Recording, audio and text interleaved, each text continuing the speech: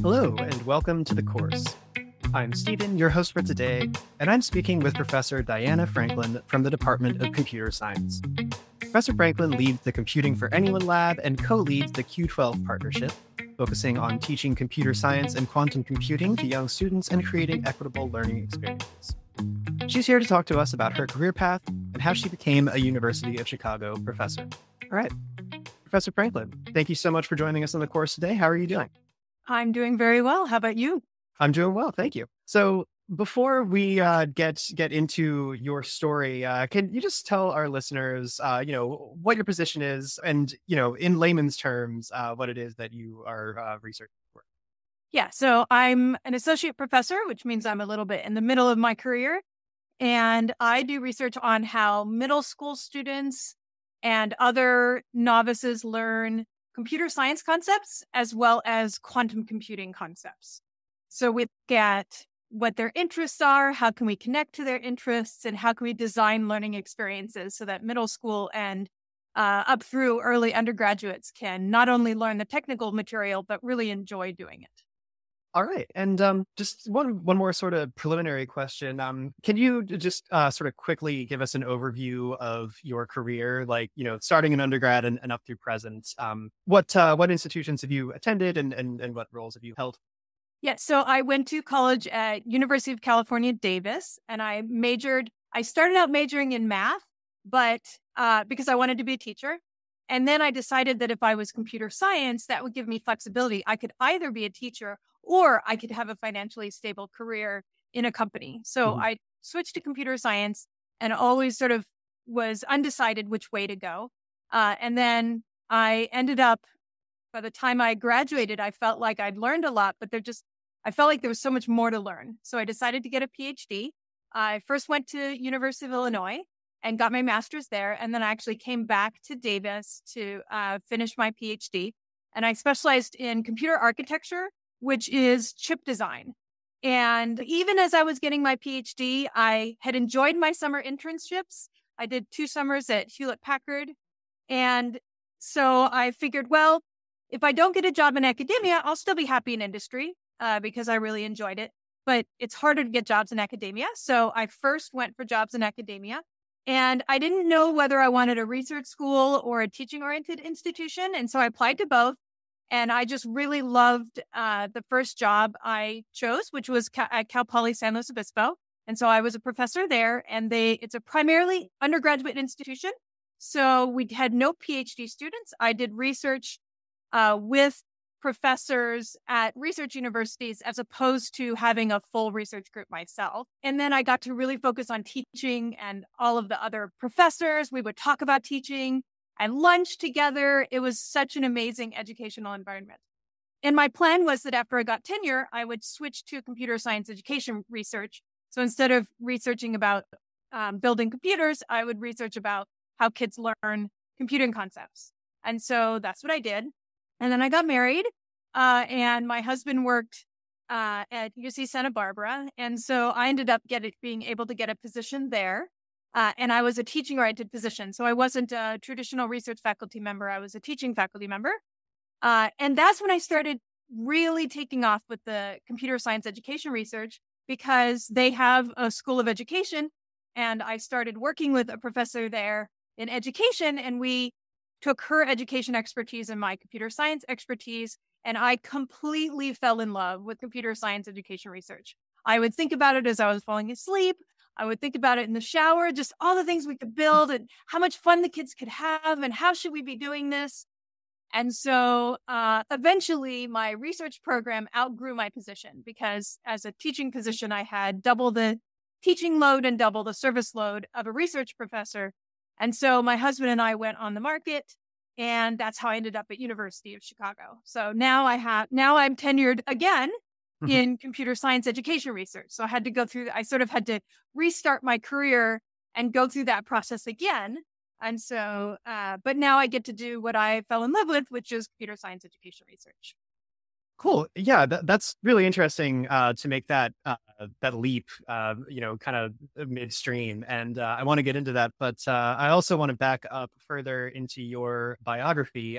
You've used the word teach or teacher or teaching many times. I lost count in that last answer. And I'm curious, I mean, was that always somewhere in your mind? Did you always want to be teaching?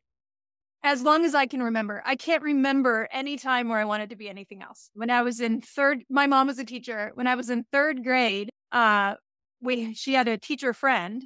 She wasn't teaching at the time. And that teacher had homework assignments to grade. And I was like, oh, can I help grade them? I mean, I can't believe that I did that.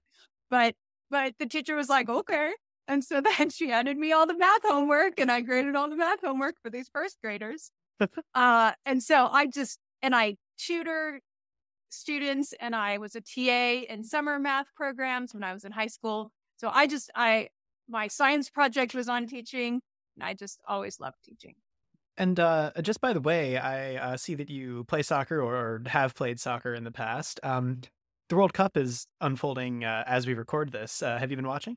I don't watch soccer. I'm not a watcher. Gotcha. I don't like watching sports and I don't like watching music performances. I like playing sports and I like playing in musical performances. And I would say that my sport profile is that of a dog in that I like any sport, I have to chase after something.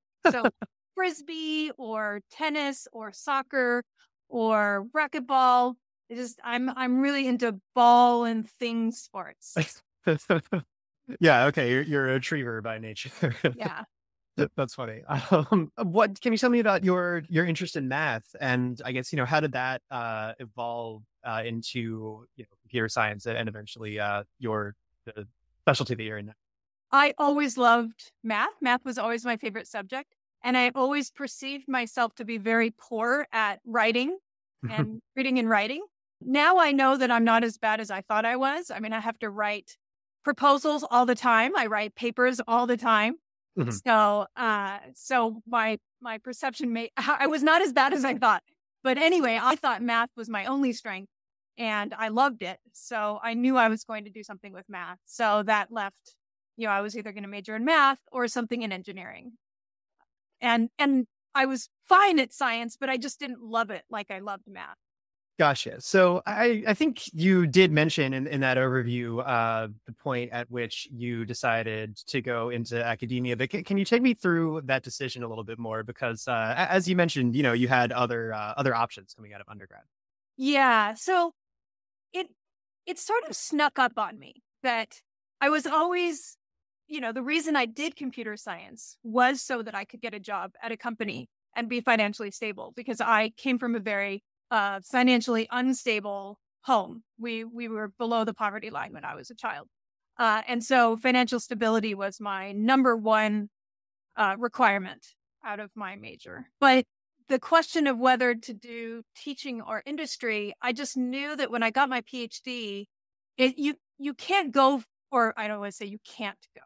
It's very difficult to be at a company and then get a job at a university as a research professor. And so I knew which direction I could go. So I went first for academic jobs. And then if I either didn't get a job, then I would just go for industry. Or if I didn't get tenure, then I could just go to. So it was always my backup plan. But then I got a job and I loved the atmosphere at Cal Poly among the faculty. Like it's just an amazing group of people who love educating students. And so it was an amazing experience to be there. And looking at, your when you were working on your PhD and your early career, who are a few of the people whose support was really crucial to you during those times? Yeah, I mean, I think growing up, certainly my parents both had college degrees. And so the expectation in our household was we were going to college. Mhm. And because of our economic status, I felt I had to get a scholarship to college. So I made sure I got top grades. And that ends up making it so you can go to grad school, right? I had a scholarship in undergrad that I had to keep my grades up for, or I would lose, so it's like, it was sort of this thing where I always had to be the best or near the best for economic reasons, because I was scared of losing my opportunities. And because of that, that opened up so many more opportunities than I could ever have imagined. And so I really credit my family with sort of putting me on that path. Once I got into academia, my husband has been such an amazing support.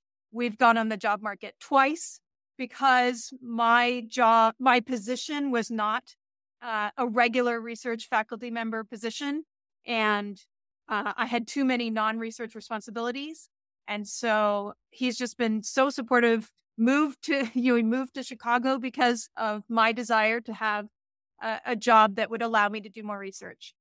And so, yeah, even on a day-to-day basis and major life decisions, he's been such an amazing support for me.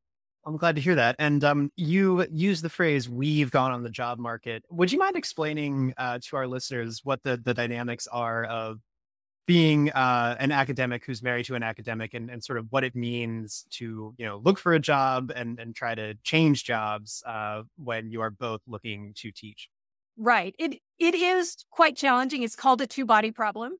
And some universities are very, very good about it. Like Santa Barbara is very, very good about it. They, especially if you're in the same department, sometimes it can be easier because the department already values both of you. And so they're able to negotiate with the university to get an extra position for the spouse. But if you're in different departments, it can be very difficult because now you're asking the other department to take someone that the first department sort of chose.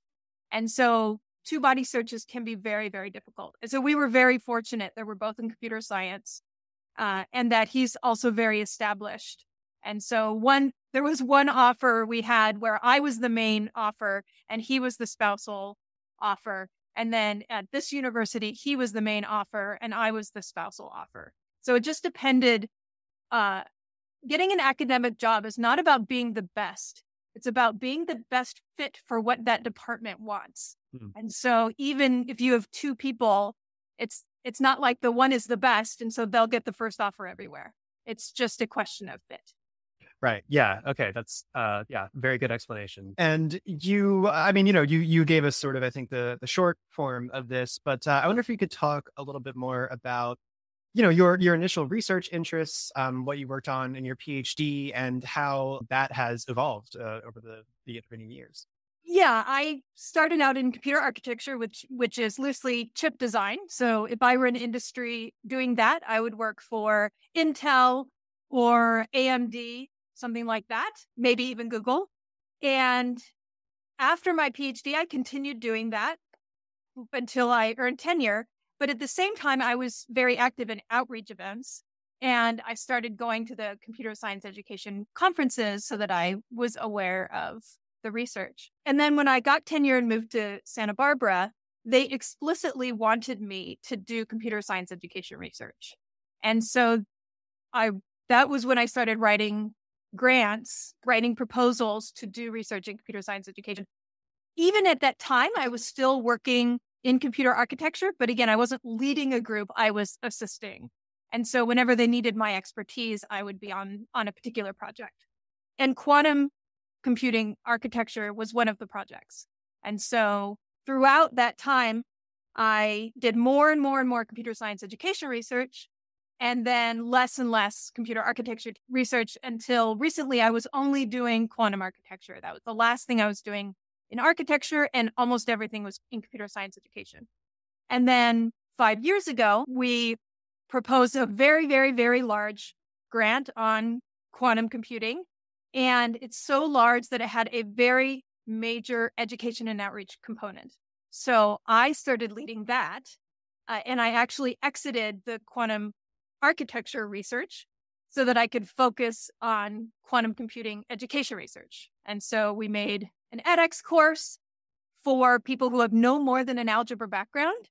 So if you've taken algebra, you can learn about quantum computing. And we've made zines, and now we're making a bunch of games that are that feature zombies and werewolves and vampires and are aimed at middle school students. So I've gotten to do a lot of fun things. It's the first time I've been able to use my architecture expertise to do something in computer science education research.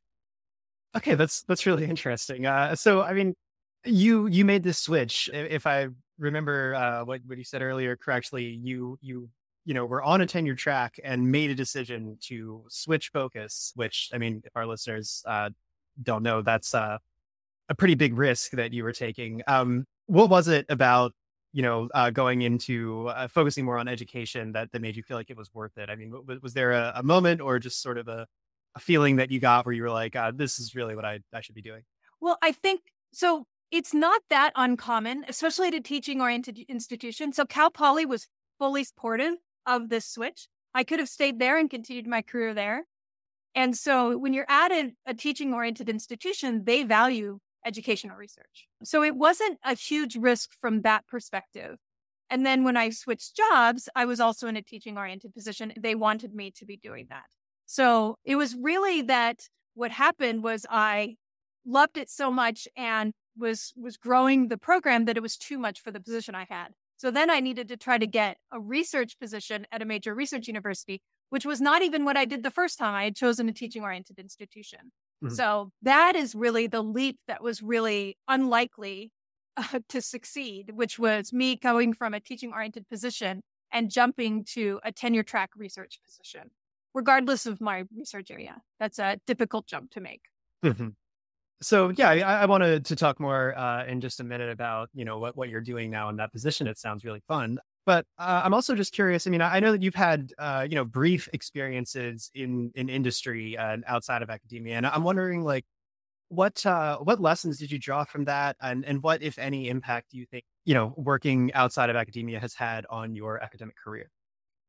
So I would say the value of my summer internships at companies was to find out what it would be like to be at a company. And I found out I really enjoyed it. I loved working on a team, had a good relationship with my manager. I enjoyed coding. So all of that was wonderful. And what that did for me was that I knew that if something went wrong in academia, if I didn't get an offer that I liked, that's fine.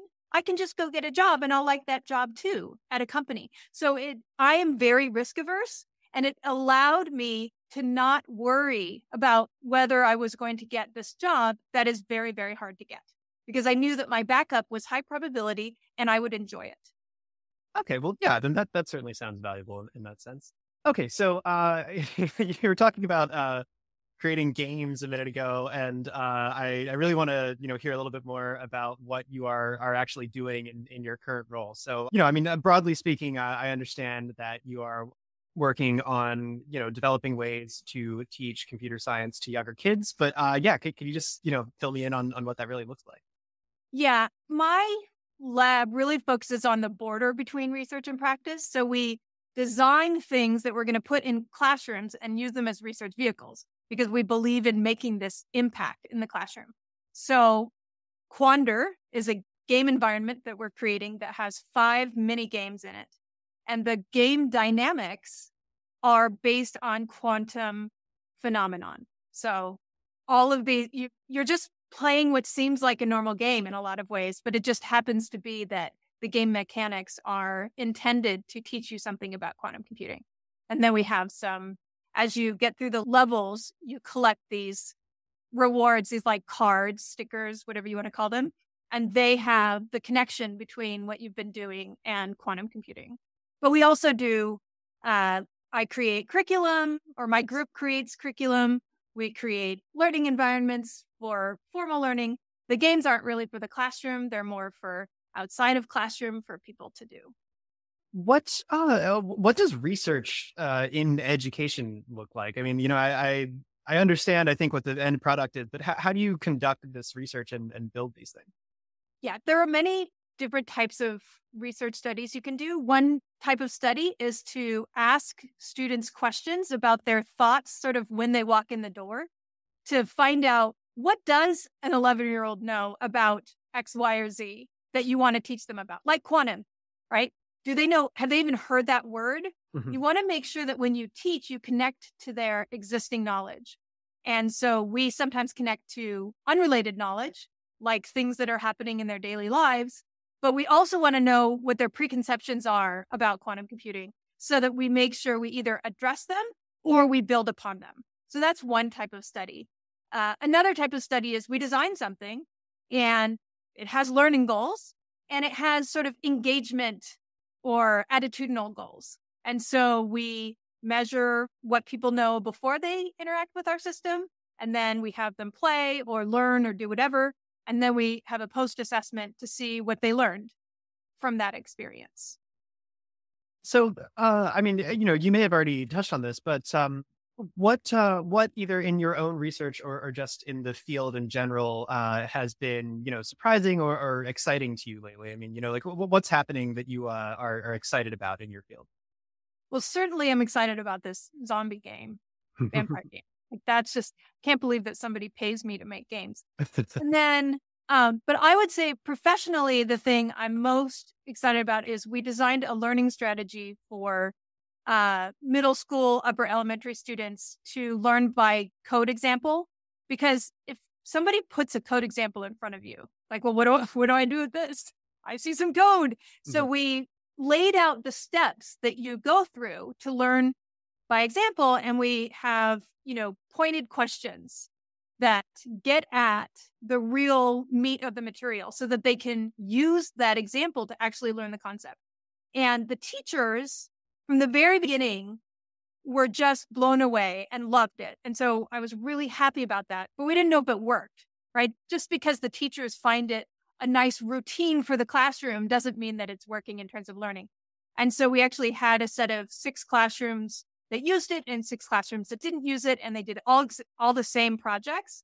And the positive results were staggering. I could not even believe how much that it helped the students.